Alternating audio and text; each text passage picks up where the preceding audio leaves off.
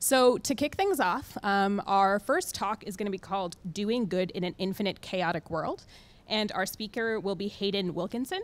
So Hayden is a PhD student in philosophy at the Australian National University. At the moment, he's also a visiting researcher at Princeton under a Fulbright scholarship. He works on ethics and decision theory with a focus on infinite ethics. Aside from doing research, he previously worked as acting head of operations at the Global Priorities Institute, and before that founded EA groups in both Brisbane and Canberra. Please welcome Hayden.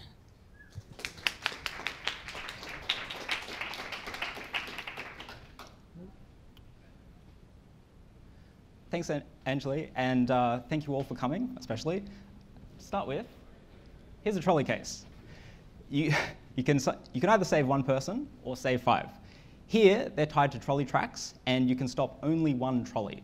But it's analogous to either donating to one charity, which will save some, or another, which will save many. Most effective altruists would save the 5. Why? Many of us would say that the outcome of saving 5 is better. Better because it contains more moral value, more happy lives, or whatever you value. And here, with no other considerations present, we ought to bring about the better outcome, or at least we'd prefer to. But does that justification work?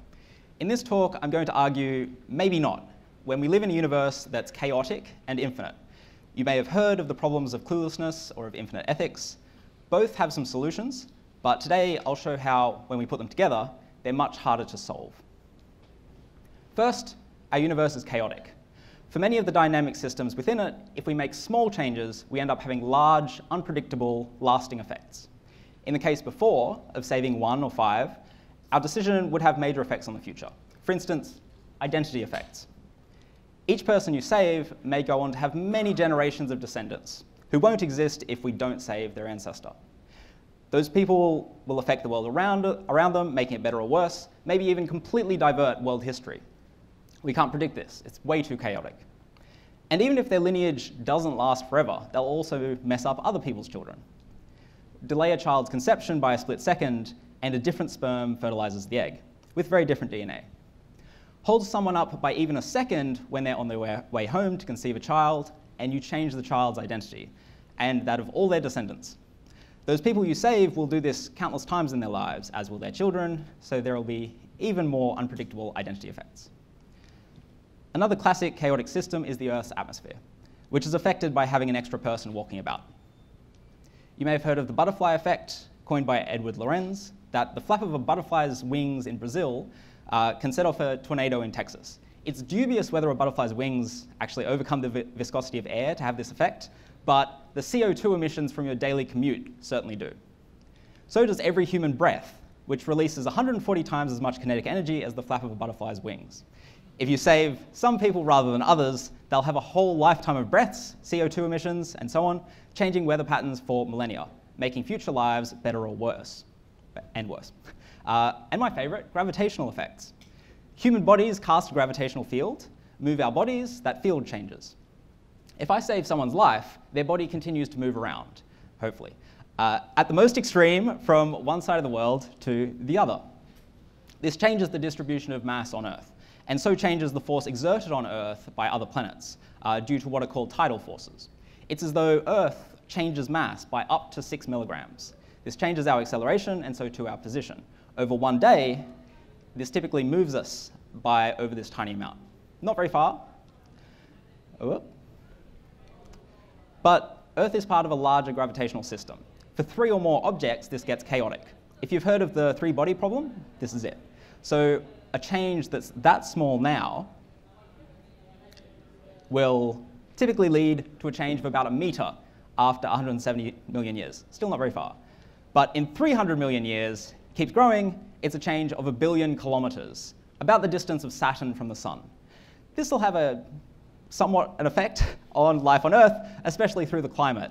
Just 1,000 kilometers would affect the climate as much as all human-induced warming to date. So a big change. And the solar system isn't the only n-body system we're in. Change the positions of bodies here, and over a long enough time horizon, you affect other star systems too. So even if humanity ends or ends up far away, our actions still affect future life. And there are plenty of others. Note that almost all of these effects don't just arise when saving lives, but also in pretty much every decision we ever make, including whether or not to take a breath. But why is this a problem? Take the case from before of saving 1 versus 5. We can represent it like this. The outcomes we could produce are world 1 and world 2. Each contains some value at time 1, proportional to 1 or 5 happy lives. But think about the longer term effects, up to some final time tn. At later times, the value is unpredictable. From our perspective, it's random. So we represent it with some independent random variables, x and y. And we care about which outcome has the greater total value over all times. We can check this by taking the difference in value between outcomes over all times and seeing if it's positive or not, like this. That's the equation we get. And the difference between each of those yk and xk's, we can simplify that to a different variable, zk, which these will be independent and identically distributed with expected value 0, which means on this model we've got something called a symmetric one-dimensional random walk. As we add up all the way to tn, the sum will always look something like this. You may see the problem now. For random walks like this, there's always probability 1 that it's going to come back to 0 again. For any large n, any long time horizon, the chances of it being above or below 0 by the end are 50-50. No matter how big a difference we have at the start, save 1 million lives, still, an outcome is only better if the line ends up above 0. So it's always 50-50 whether that action will actually turn out better than another, in every moral decision we ever make. Hence, the cluelessness worry, as Hilary Greaves puts it. For any acts, we can't have the faintest idea which will have a better outcome. It's always 50-50. And that seems bad, to put it mildly. We think we should save the 5 rather than 1, and should contribute to effective causes, because it does more good. But actually, we have no idea whether it does more good. It's just as likely to make things worse. But please don't get disheartened. This is a problem for objective betterness. As Hilary puts it, the same worry doesn't arrive for subjective betterness. We can say an action is subjectively better if, given our uncertainty and the probabilities of different outcomes, it has higher expected value. So the difference between worlds 1 and 2 was this. And then the expected difference is this. The random variables have expected value 0. They disappear. So it's positive. Saving 5 is better in expectation. Hooray, we still have reason to save people. But we can only give these expected values when all possible outcomes are comparable. We don't know which outcome will turn out better, but we know that one of them will. So we can kind of average how good they are. We can get this answer. So problem number 1. Here's another one, problem 2. Our universe could be infinite. Some leading theories of cosmology, they say that we face an infinite future containing infinitely many instances of every physical phenomenon, including those which we care about, like happy human brains and so on. And this makes it kind of hard to compare outcomes. The total value in the world will be infinite or undefined, no matter what we do. So we can't really say that any outcome is better than another. Thankfully, a few methods have been proposed which do say something, which uphold our finite judgments even when the future is infinite. I'll divide these views up as strongly impartial views, weakly impartial views, and position-dependent views. I'll explain what each of these are soon. But as it turns out, all of these categories have problems when the world's chaotic. First, strongly impartial views. Those which say that comparisons of outcomes are independent of which persons obtain value in each outcome, and independent of their times and places. I'll also assume from here on that comparisons are independent of other qualitative features, like people's hair color, since those seem even less relevant than their position in time and space. And this seems plausible. With finite populations, it doesn't matter who the people are who obtain value or where those people are. All that matters is the total. So we'd certainly accept the implication that this gives, that if two outcomes have the same number of persons with each value, same number with value 1, 2, so on, then the outcomes are equally good, given by the squiggly symbol. And views like this aren't too rare. They're held by Ralph Bader and Matt Clark, for instance. But strongly impartial views have strange verdicts in a chaotic universe. Here are the outcomes for saving 1 versus 5, but looking at persons P instead of times. In world 1, one person gets saved at the start, over there. In world 2, 5 do. But then the values for each person are somewhat random, since we can't predict them.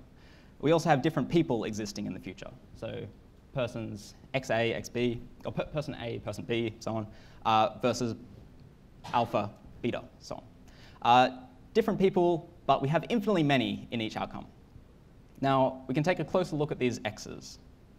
Each xi has a probability distribution, like this, although they need not be identical. Since we're clueless about the future, each person who does exist has some non-zero probability of any level of value between some minimum and maximum possible value, however much a human life can fit. But there are infinitely many persons with distributions like this.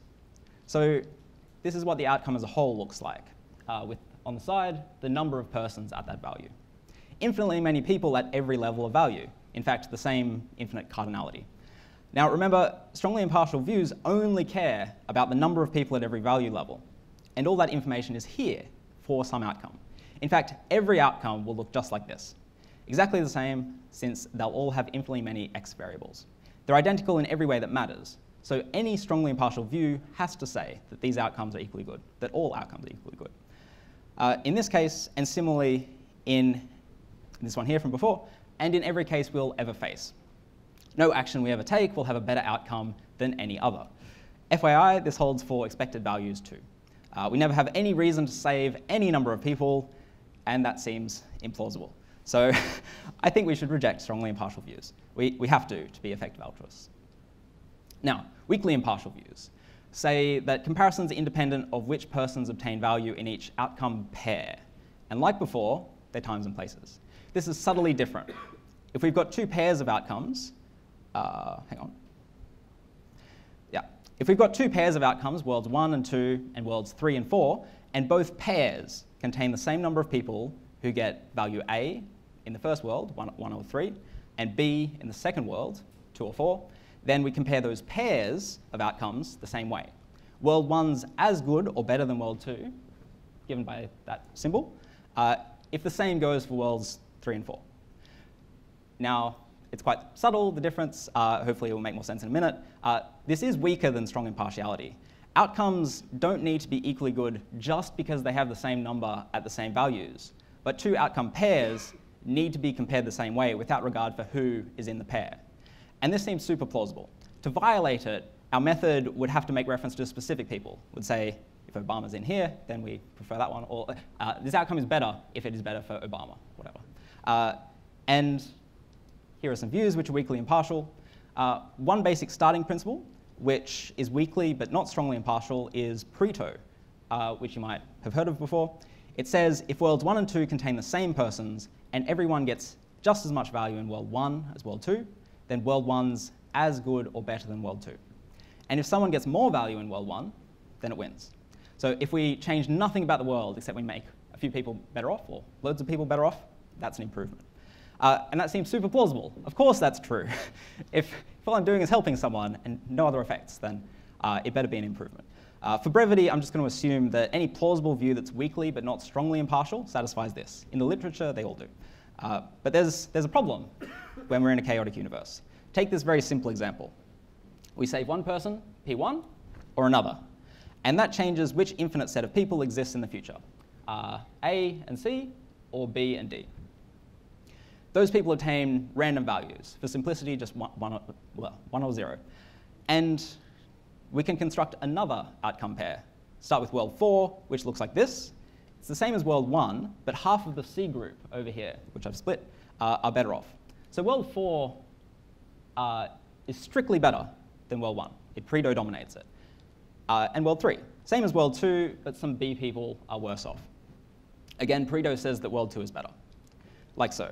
But take another look at these outcomes. We can rearrange them. These pairs, 1 and 2 and 3 and 4, they have the same number of people down each column, with such and such value in the first world and such in the second. And if we're even weakly impartial, there's no relevant difference. So we compare these pairs the same way. So we've got that result, and we've got this from Pareto. Now, if we say world 1's better than world 2, we get a cycle. assuming transitivity, that's a contradiction. World 1 is better than itself. That's nuts. And likewise, if we say world 2 is better, then we can generate a cycle using some other worlds. We can still do it. So we can't say that world 1's as good or better, nor that world 2 is. There's no way to compare the two. They're incomparable by any weakly impartial view which satisfies Pareto. And we can run this four-world argument, which I adapted from Amanda Askell, full credit to her, to any realistic pair of outcomes in which our actions have chaotic effects. It gets more complicated, but it still works. And this also holds if we ditch Pareto, but that takes a few extra empirical assumptions, which I won't address here. So, incomparability. Where does that leave us? Well, neither outcome is better than the other. So we have no reason to make either happen, just like before. This carries over to expected values too, which will be undefined, so we're left with no reasons to make the world better. But that seems wrong again, so I think we should reject these views as well. That leaves us with position-dependent views, which make comparisons at least sometimes dependent on where value is positioned in space and time, even if outcomes are identical for all persons. And these are pretty common, including among economists. One example is discounting the future at some constant rate, which can solve the problem, but that places a different weight on different generations, which is morally kind of awful. Sorry, economists. But discounting isn't the only option. There are views, like most of these, which give everyone equal weight. Now, why would we adopt these when it seems so morally irrelevant where people are in space-time? Well, look what happened when we didn't. Even weakly impartial views gave us incomparability everywhere. And weak impartiality is just the denial of dependence on position and other qualitative properties, which, like hair color, which seem even less relevant. So actually, on a side note, using those other properties actually lead us to saying all outcomes are equally good. So also terrible. But we need to deny weak impartiality, and the least worst way to do it is position dependence. But as it turns out, that's not enough. Here's one basic rule. An outcome is as good or better than another if and only if we can take this sum here of the differences between world 1 and world 2 up to some time, and for some time t0 onwards, the sum is always positive or zero. Yeah. In effect, we're adding up all the value in order based on time, and we keep track of which outcome's in the lead, whether the difference is positive or negative. If there's some time t0 after which world 1 is always in the lead, then it's the better outcome. Now, remember from the cluelessness stuff, this difference will mostly be random. Some constant value at first, how many extra lives we save, and then a series of random variables, z. And remember that this sum of differences formed a symmetric random walk, like this one. And like before, this walk will always come back to 0 again and again, infinitely many times. It's what's called recurrent. But this sum is the difference between outcomes. And if it always comes back to 0, neither outcome keeps the lead forever. So overtaking is never actually satisfied. It leaves every single pair of outcomes as incomparable. There it is again. And most of the other position-dependent views give the same result for very similar reasons. They just can't deal with a chaotic universe. Most, but not all. Here's that graph again. Remember, it's how much better one outcome is than the other as we sum value over time. Now, it might keep going back to 0, but what if it spends most of its time above 0, like it does here? If we randomly took a cutoff time to stop counting somewhere along here, the cutoff total would be more likely to be positive than negative. We can think of an expected total value as a random cutoff, or at a random cutoff somewhere, which is proportional to the area under the curve. With negative weight, when the curve is below 0, it's sort of negative area.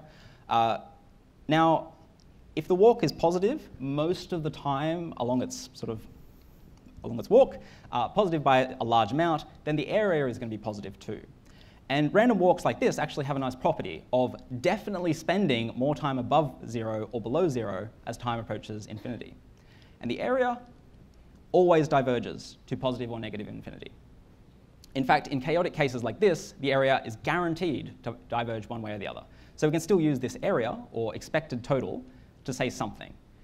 Something like this, which complicated, won't go into too much. That integral there just gives the area under the curve that we just had. And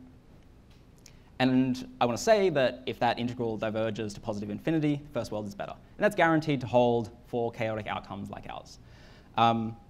We don't get incomparability anymore, so problem solved. So going back, of course, we're still uncertain. In the long run, the walk could end up mostly positive or negative. The area could diverge either way. No matter how well it starts off, it's 50-50 which way it'll be. So we're still clueless about which action will turn out better, but at least they're comparable, which means we can maybe run expected values and say which actions are subjectively better, like in the finite case. We're back to where we started, which is better than where we were later. So anyway, in summary, if you take an aggregated view of betterness in a finite world, you'll be clueless about which act will turn out best. But we can still say what's better in expectation, since outcomes are at least comparable. But they're not in infinite worlds. The problem comes back to bite us. Due to chaos, many views can't say that any outcome is better than another. Views including all strongly impartial views, all weakly impartial views, which respect Pareto, many position-dependent views, but not all. And we can still say that some outcomes are better and that we have corresponding reasons to act, but we have to hold a view that's dependent on the positions of value, or something even less plausible. And that's a strange conclusion. Either we care a bit about position, which seems so morally irrelevant, or we accept that we have no reason to make the world better. Thank you. That's all.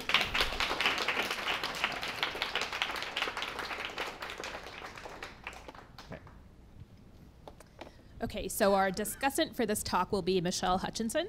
Michelle is head of advising at 80,000 Hours. Before joining 80,000 Hours, Michelle helped to set up the Global Priorities Institute at Oxford University, and before that, she was the executive director of Giving What We Can. She has a PhD in ethics from Oxford on prioritization in global health. Please welcome Michelle.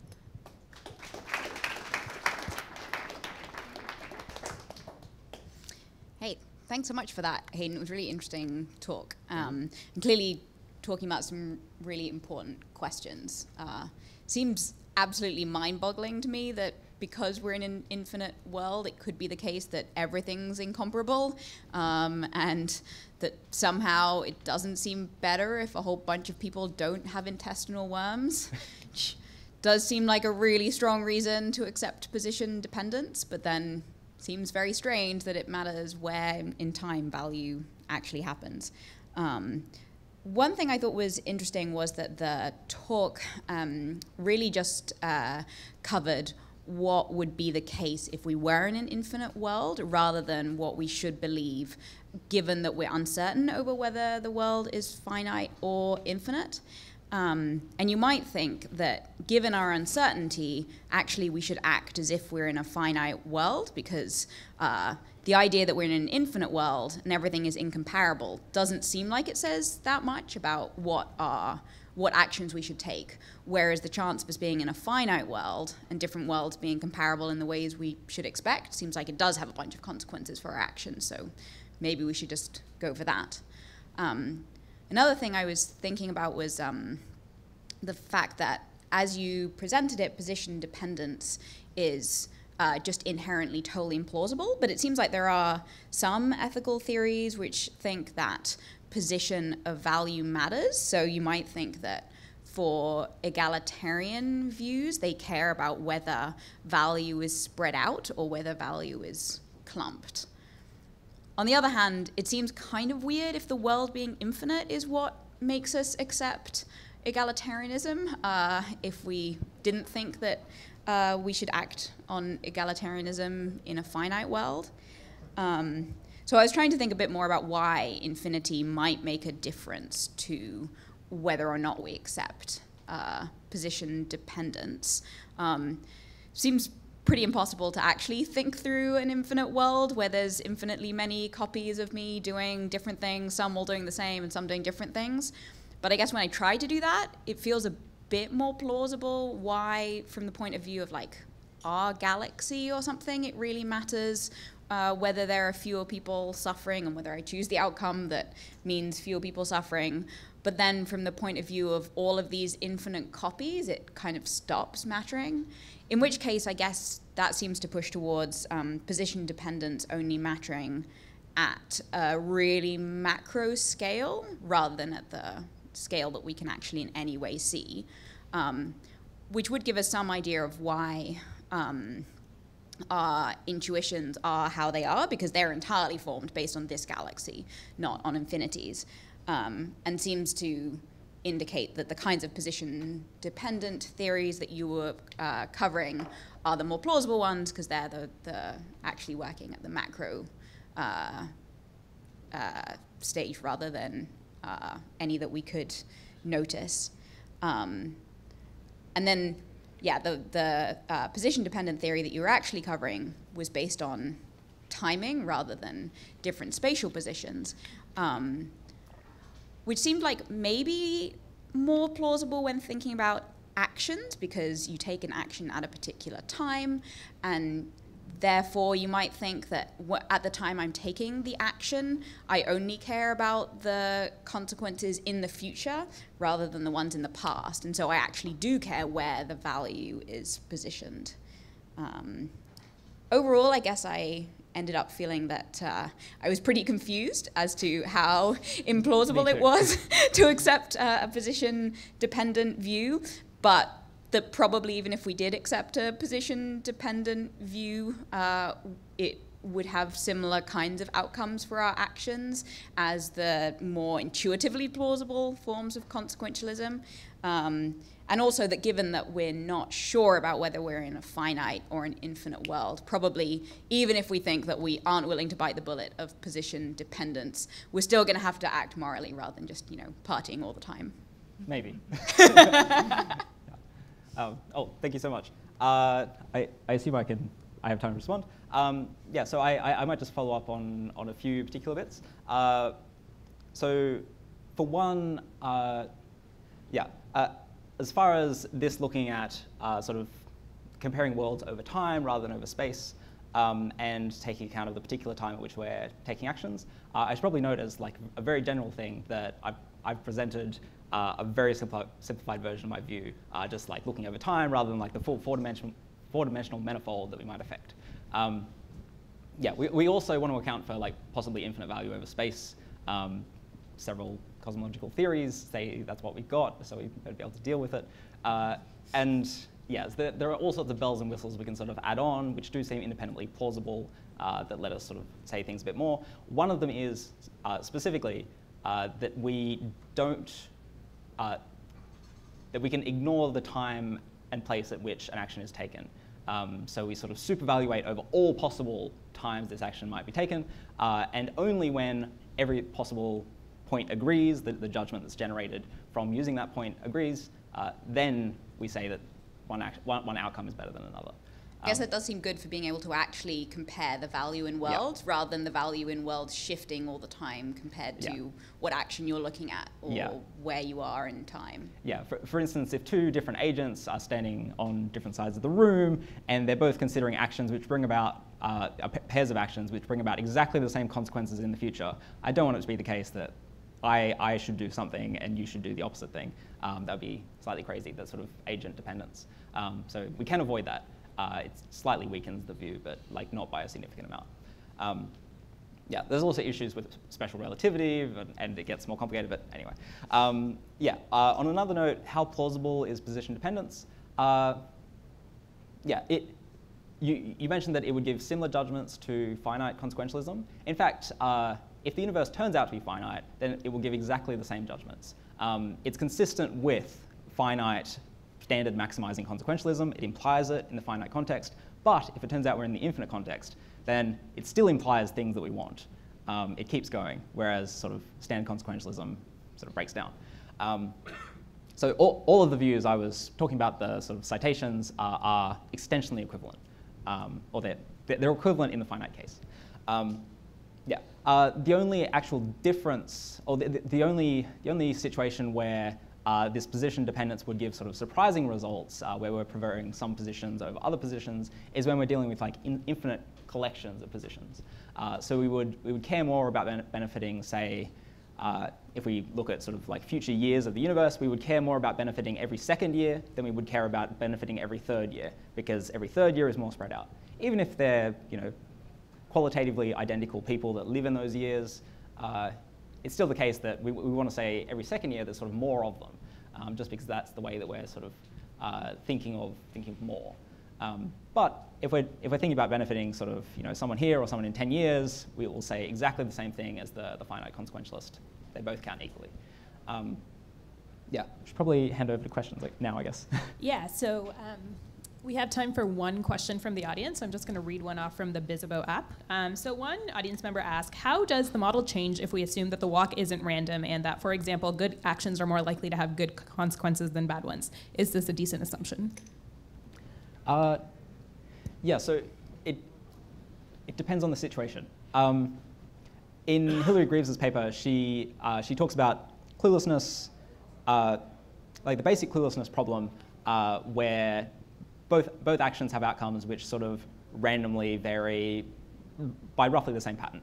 We have no reason to think that one will have a better or worse outcome in 100 years than the other.